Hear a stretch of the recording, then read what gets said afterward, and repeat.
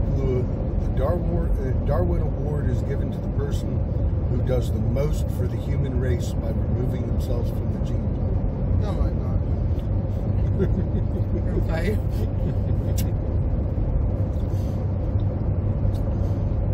In other words, they're so stupid that it's beneficial to the human race that their genes not get passed on. That's a lot of people like that these days. Yeah, I remember the runner-ups in some years. I remember some of the runner-ups. One of the runner-ups stuck his arm all the way up inside a Coke machine trying to steal a Coke and wound up pulling the machine down on top of himself. Okay. Yeah. Oh, he killed himself? Yeah. Oh, really? Yeah. For the most part, that's how you get on the list. You get on the list for the Darwinian Award. You got to be dead. But there, I remember one exception. There was one exception. That sounds kind of mean, though. Oh my God. The exception was a man who decided to wash his testicles in the ball washer at a golf course, the thing that washes golf balls.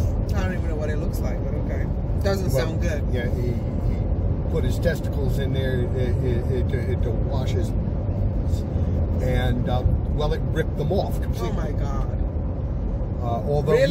Although he lived. Oh my God. Although he lived, he made runner-up on the list because he did remove himself from the gene pool. He was never going to have kids.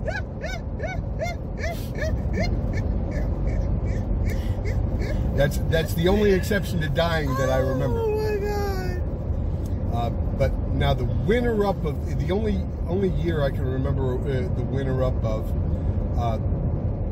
the winner drank poison, jumped off a cliff, jumped off a cliff with a rope tied around his neck to hang himself. Oh God! And pulled the trigger to shoot himself as he fell.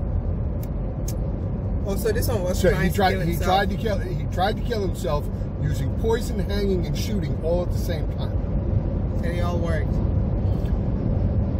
He missed with the shot. It hit the rope, breaking the rope.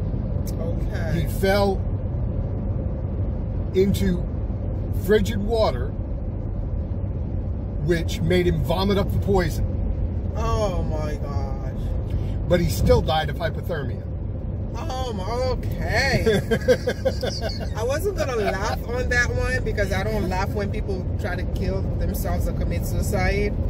But all his attempts at suicide failed, but he died of hypothermia. I'm trying so hard not to laugh. So he drank poison. Poison didn't work. Right, because he vomited it up. Himself. That didn't work because the shooting. Because when he shot at himself, he missed and hit the rope, and the rope broke. So he fell inside that water, but he the fell water into wasn't the frigid water. The water wasn't the plan before. No, the water. I don't know if he planned on dying of hypothermia in the water, but the water made him. The water killed him. Water made him vomit up the poison. Oh, the water made him vomit the poison. Okay. Oh my gosh. So the poison didn't kill him. The shot didn't kill him. The rope didn't kill him. The rope didn't kill him. But the freezing water did. He succeeded one way or the other, I think. One way or another, he succeeded. Oh my gosh. Wow. Yeah. Oh my goodness. Yeah, there was only one year I read all of the runners-up and the winner of the Darwinian Award. That was, and I can't. Why are they giving all these people awards, though? The Darwinian Award is given to the person who does the most for the human race by removing themselves from the gene pool. Jesus.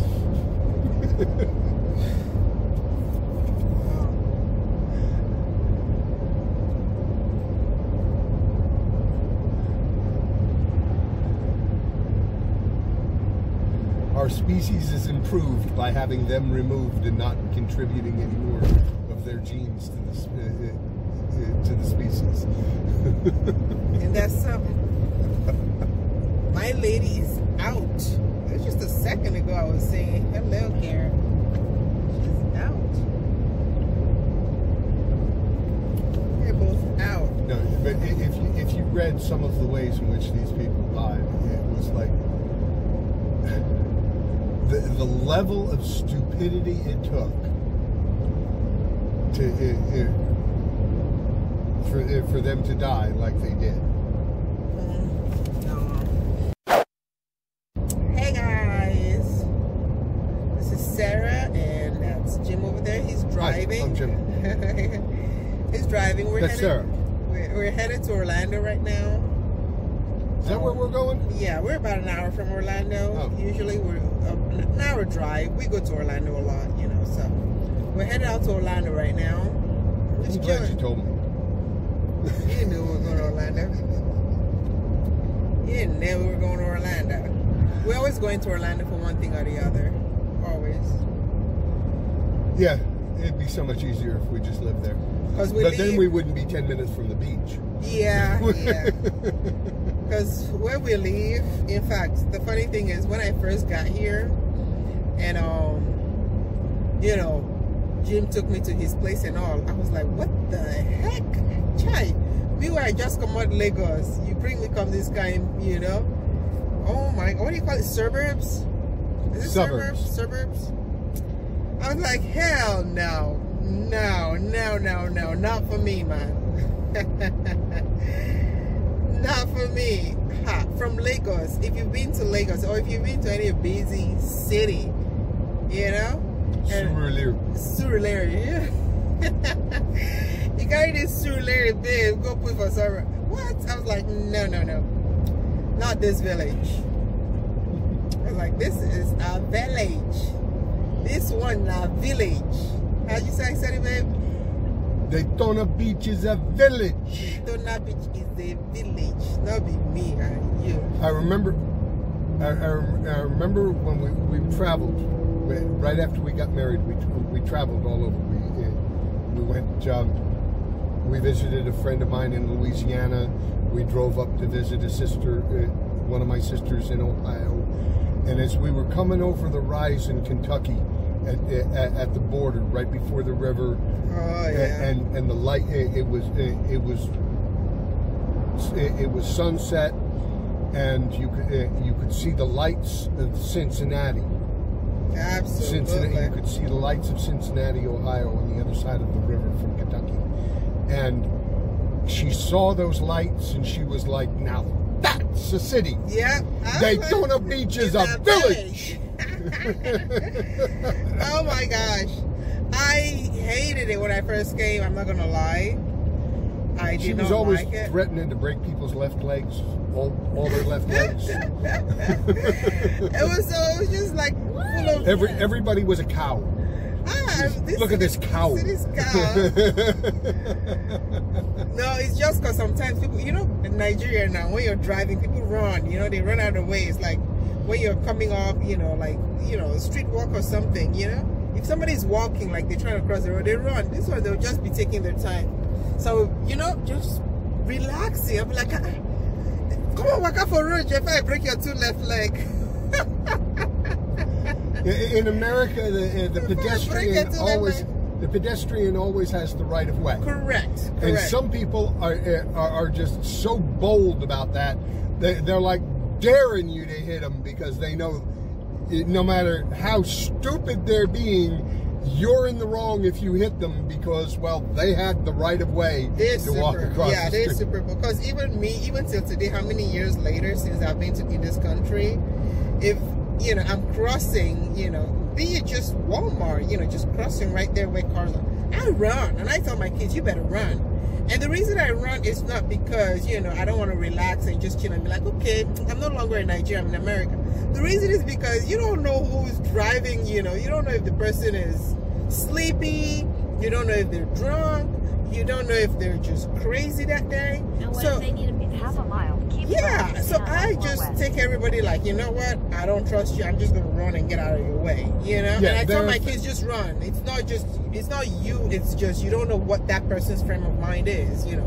Right. Get out of the There are way. 1,000 reasons why somebody might intentionally or Keep left and accidentally stay on I-4 run you west. down. Oh yeah. When you're crossing that road. So if I wouldn't take the chance. I mean, Continue on if you're I-4 west for suicidal 11 miles. your life means nothing to you, yeah, go ahead and take the risk. But you might have the right of way, but that car, that can't get power.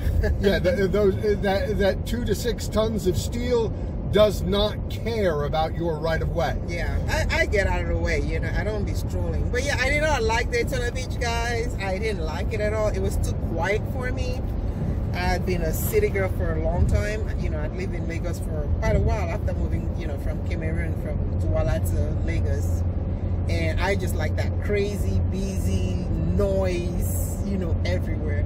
The funny thing is, I've actually grown to enjoy this whole, laid back, quiet, Now, that's why we go to Orlando a lot. We go to Orlando, it's busy, crazy, and then we come right back, right? Yeah. So, it's kind of a win-win situation. And we get all the city we want in Orlando, and then we can relax without worrying about all the city problems. Correct. That was it. When I first got here, I was like, what? No way. There's no way. But back then, we couldn't go anywhere, It wasn't even an option. Jim would tell you it wasn't even an option of going anywhere because his kids were younger, and the youngest was like 14, and so there wasn't any option of just going anywhere. Jim had to stick around for his kids, so and then as time just went on, I just got used to it too. So it wasn't that big of a deal like I made it out to be when I first got here. Now the kids are grown and moved away, so wouldn't even. Only a couple of them occasionally have time for daddy. Yeah, Jim's a good daddy. Jim, which woman, if you carry Jim go anywhere, say Peking, chai, they go nowhere. So, which is superb, superb. He wanted to be there. He was going to be there for his kids and all. So, But like I said, I got used to it as well. So we're still there. But at first when I got here, I didn't like it at all. But yeah, we are in Orlando now. That's set day. Let me show you that set day.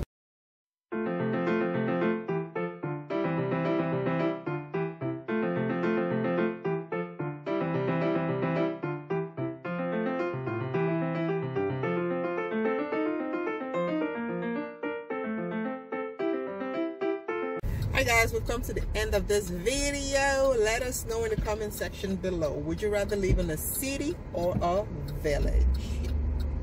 At this point in my life, I think I'd rather take a village. More peaceful. Village life. More peaceful.